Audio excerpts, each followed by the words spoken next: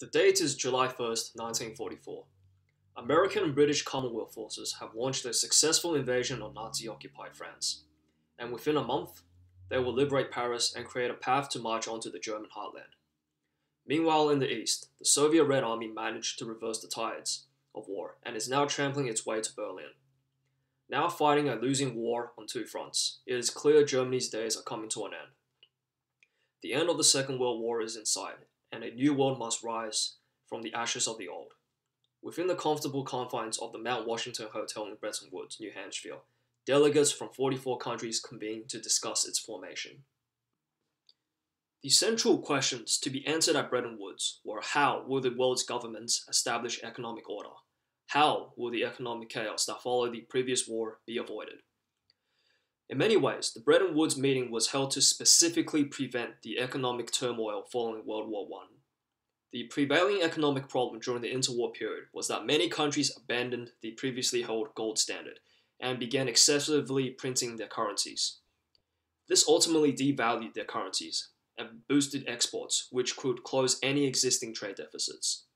In effect, it incited trade wars, spoiled international relations, drove hyperinflation, and was a contributing factor to the Great Depression. These sobering memories moved the nations to establish a fixed monetary system with disciplined adherence to the gold standard.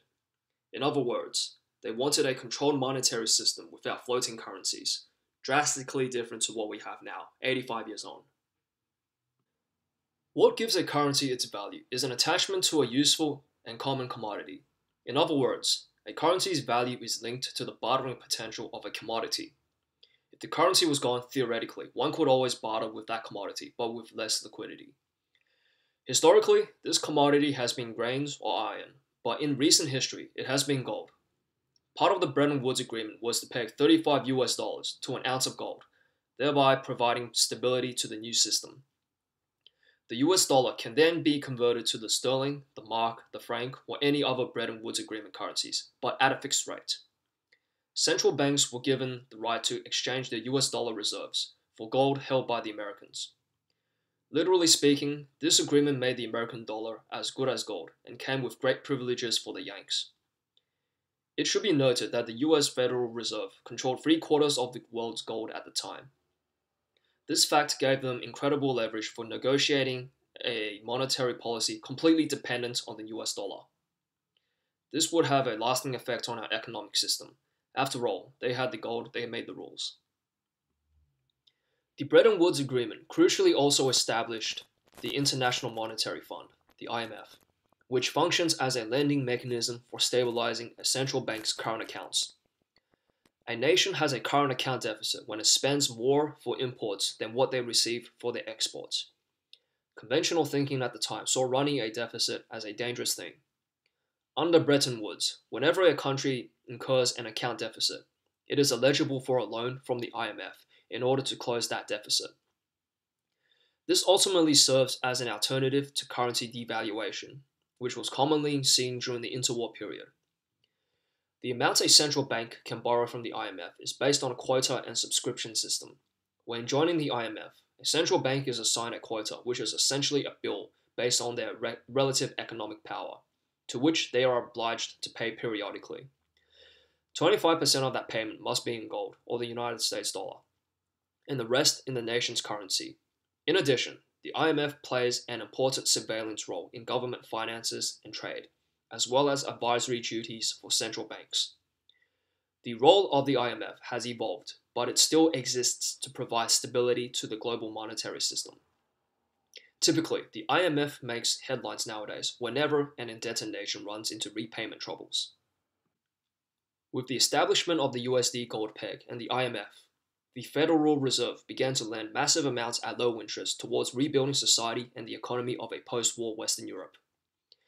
Since American dollars were so widely distributed, it found its way into the central bank reserves of every country. This meant the USD was incredibly liquid and hence facilitated most trade between nations, and thereby propelling it to the status as a currency standard. However, as America began to print more dollars, an issue began to rise. The global gold stocks largely remained unchanged, as the US dollar peg undervalued the price of gold and therefore could not ensure a profitable production of it. Because of these factors, the amount of gold in circulation would one day exceed the dollar value of all the world's gold. This was known as the Triffin dilemma, and was concerning because the Feds would one day not be able to meet a sudden exchange demand, which could subsequently collapse the global monetary system. Dollars in circulation officially overtook gold reserves in 1964, but by that time, several political and economic measures were implemented to dissuade central banks from cashing in their dollars for gold. The common sense measure was to reduce the amount of dollars in circulation. The simplest way to achieve this was for the Feds to increase the interest rates, which would attract US dollars back into the United States for investment, thereby taking them out of circulation. This is known as a tight monetary policy. However, this policy would also reduce domestic spending, as individuals and businesses would also prefer to invest their money. Consequently, the economy would shrink and a recession occurred when this monetary policy was implemented in 1957 and again in 1961.